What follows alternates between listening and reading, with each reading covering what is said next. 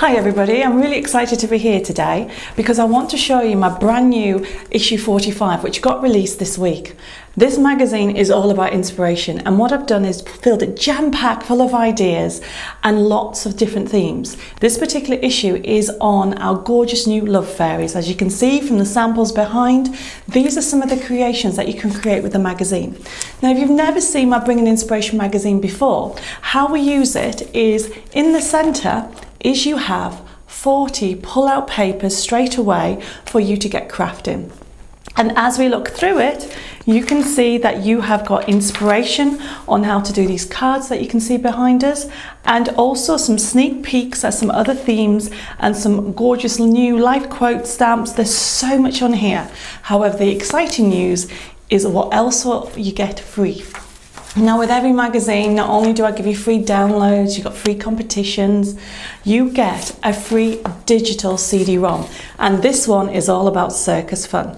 Now in this demonstration, I'm going to show you how to create this fabulous circus card, because with the free gift, and this is it here, you are not only just getting an insight on these gorgeous creations, but you're also going to get full step-by-step instructions on how to create different projects. So have a go and happy crafting.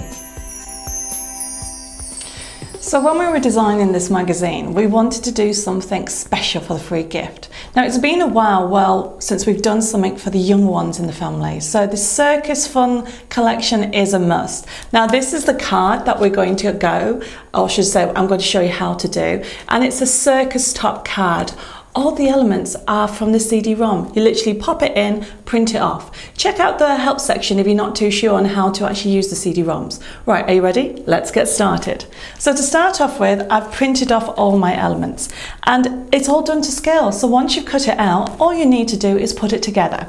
So on here, I have actually scored the line to create my lovely cute shaped card tent top. Then I've already cut out this part of it, and you'll find I've used double-sided, or should I say foam pads on here. Now you can use pin flare glue or gel glue, anything to give that dimension. I'm just going to lay it flat so we can put it together.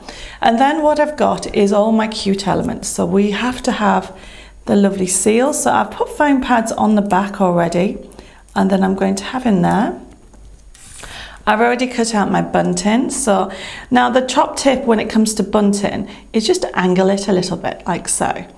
There we go. Just let it give it a little bit of kink to get that lovely circus feel.